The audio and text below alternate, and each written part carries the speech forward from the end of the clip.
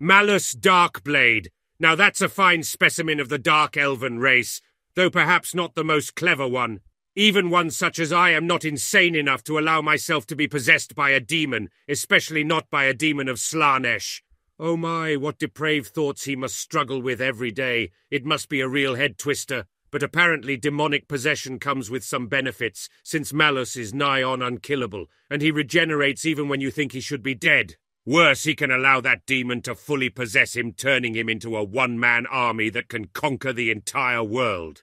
Add to that the sheer might of the Dark Elves, and you have a terrible force on and outside of the battlefield. Welcome everyone, Questin here with my campaign overview guide for Malus Darkblade of the Dark Elves in Total War Warhammer 3 Immortal Empires. Malus is a formidable force on both the campaign and on the battlefield. So let's go over it. He starts in the Northern Chaos Wastes. He also starts with Hag Grief, though he can sell it after he wins his initial battle in order to get some starting money. And that might actually be the smarter thing to do because, well, let's just say it's not necessarily located in the best possible area of the campaign. So once you take your initial settlement, you can get 20,000 money for giving up. So that's going to be a substantial amount of money to get started on your campaign. You start with an army of Bleak Swords, Dread Spears, Dark Shards, Cold One Knights, and Scourge Runner Chariots. You'll also start, crucially, with a Black Ark, which has, as Black Arks often do, 2 Black Ark Corsair units in it at the start of the campaign. So you can start recruiting Black Ark Corsairs from turn 1. Now that in itself is a great deal of power because Black Ark Corsairs are basically a tier 3 unit that you can recruit at tier 1 if you have a Black Ark. What do I mean by tier 3? I mean in the sense that from a regular settlement you can only recruit Black Ark Corsairs at tier 3, but from a Black Ark you can recruit them at tier 1. So there is a great deal of power that Malus Darkblade does have from the very beginning, just purely based on that. Now, faction-wide effects, he is possessed by Zarkon, and he whispers for him to do certain missions. Now, these missions will grant you rewards, so you can get more money, other benefits as well during your campaign, though of course that also increases your possession. Now, let's talk a bit about the possession situation when it comes to Malus Darkblade, because if we look at his Lord effects, it's not necessarily too substantial, though he does get some very substantial benefits in battle over here when it comes down to it. Casualty replenishment, plus 30% for this Lord, minus 30% attrition from all attrition, campaign movement range, plus 5%. And also he's immune to Chaos Undivided, Corruption, Chaos Waste Attrition, which is very suitable considering he starts in the Northern Chaos Wastes. And his lords have a chance to gain loyalty every turn, and he also gets plus 3 control in the local province and a minus 10% upkeep. Now, here's the thing about Malus Darkblade and what makes him so really powerful. He is very powerful in battle because of the possession mechanic. He gets 40% ward save if he's fully possessed. He gets 20% missile strength in his army, 10 melee attack as well as getting a diplomatic benefit with Demons of Chaos of plus 50 if you have full possession, though you do suffer from having plus 15 Slaaneshi corruption in all your provinces if you go for full possession. So that can be something of an issue, though it is something you can keep under control. But here's the thing.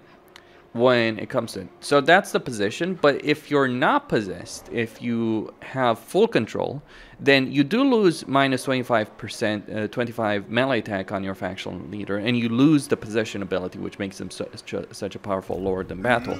So 25 melee attack, losing that, he's still going to be pretty good in battle, to be very clear on this. He's just not going to be super duper powerful. But here's the thing, if you have full control, then you get some ridiculous benefits as well on the campaign side of things. So you're looking at a minus 15 corruption, right of the Warmaster. Your lords have a chance of gaining 2 loyalty at the beginning of each turn, so you're never going to have to deal with rebellions, and you get 100 growth. Now 100 growth is plainly output ridiculous. See, Dark Elves have a lot of money in their campaign because they can get a significant amount of money through looting and sacking settlements in particular. Especially if you have a Black Ark close by. And with that Black Ark, the Black Ark has the ability to increase your income from sacking settlements and post-battle loot. So you can gain a ridiculous amount of money, but generally speaking, one of the issues in a lot of campaigns can be, you know, just growth. Well, you have a ridiculous amount of growth. In fact, one of the best things you can do as Malus Darkblade at the very start of your campaign, like just fight your initial battle all well and good, like Malus can win that on his own without any casualties, or you can just auto-resolve it as I did.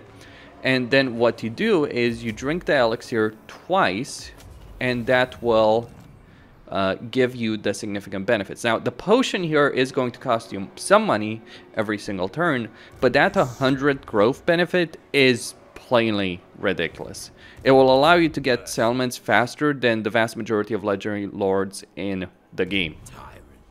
With the exception of Skaven. I think only the Skaven can do it faster. So 100 growth in all provinces is absolutely insane as a benefit. On top of that, if you have full control, you get every 50 turns, you get the right of the Warmaster. And this is also plainly ridiculous because what it does is it summons this army. Now, this is an endgame crisis army. This is ridiculously powerful. Yes, it is a lot of money to spend on it, but you're looking at an army that's like a tier 5 army. You're looking at Black Dragons, you're looking at War Hydras. And here's the thing, this is not like some bullshit event army like Nakari and Skarbrand have, for instance. No, this is a full-on proper stack. So you don't want the cold ones, you don't want the feral manticores, all well and good. You can get rid of them. And you can just keep the Black Dragons, the War Hydras, the Medusae, and these smaller Hydras. So you do have a ridiculous amount of power in this campaign. Either you can solo entire armies with full possession, or you can make your faction incredibly powerful if you're playing as Malus Darkblade. So there's a lot of benefits when it comes to that, and the Dark Elves are in a pretty good spot. Malus just takes them up a notch, a significant notch. Now, I would say Lokir probably has the better campaign situation overall, just because Lokir can recruit a lot of Black Ark, so he has a lot of potential when it comes to that. But just starting with the Black Ark, having that 100 growth is significantly, is very significant. And just being able to spawn a Doomstack with a proper Lord is also pretty damn ridiculous when you look at it. I would not recommend doing it at the start of your campaign. Anyway.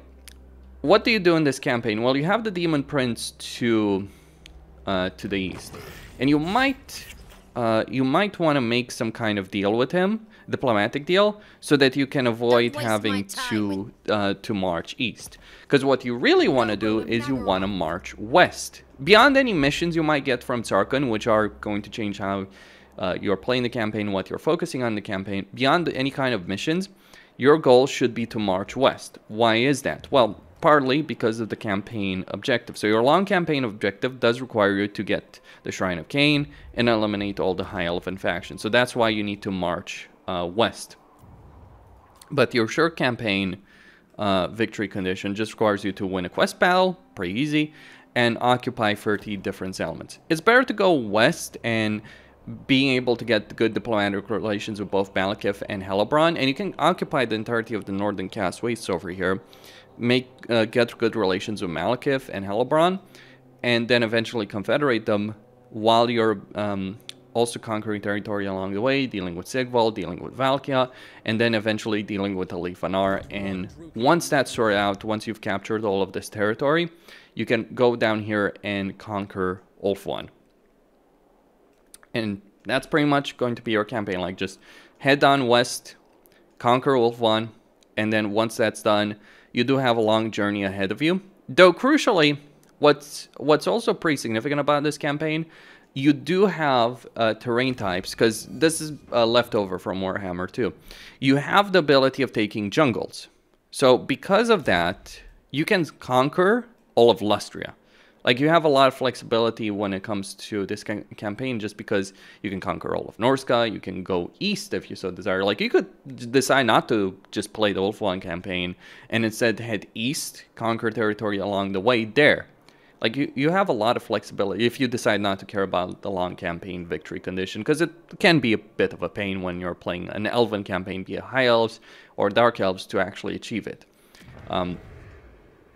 But you could go for Norska if you so desired, make friends with the Empire. It's kind of funny because when you're playing as Malus Darkblade, the Empire will actually love you because you're fighting all these demonic factions. You're fighting Sigvald, you're fighting Chaos, so all these factions around here, the Empire, Bretonnia, all that, they will have good relations with you because you've been fighting the bad guys all this time.